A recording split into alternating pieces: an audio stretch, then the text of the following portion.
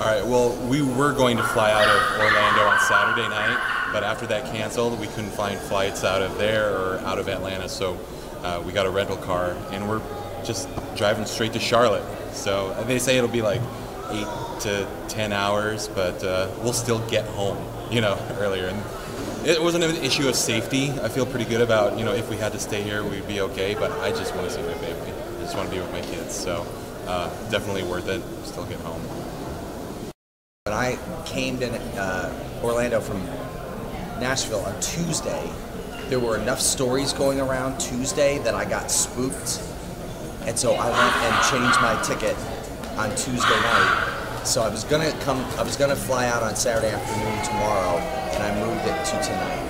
But it is just it's the weirdest convention I've ever been in, because everyone's like, hey, where are you going to play tonight, or what park are you going to? And now it's like, how are you getting out of town?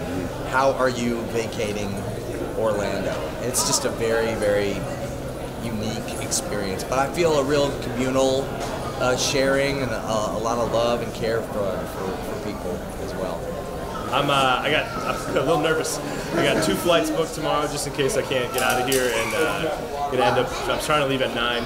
Probably go to the airport in the middle of the night just so I can brave the traffic I'm from the Midwest. I don't know what to do with a giant thing that spins around, so I'm quite terrified. But I have another flight at 1:20 in case that one gets canceled, and just to do the best I can to get out of here safe and get back to my family and watch the Packers on Sunday. Yes, I was here for a conference. I was supposed to leave Saturday night, but with this hurricane coming, I am not going to stay here, so I got to fly out earlier, a day early.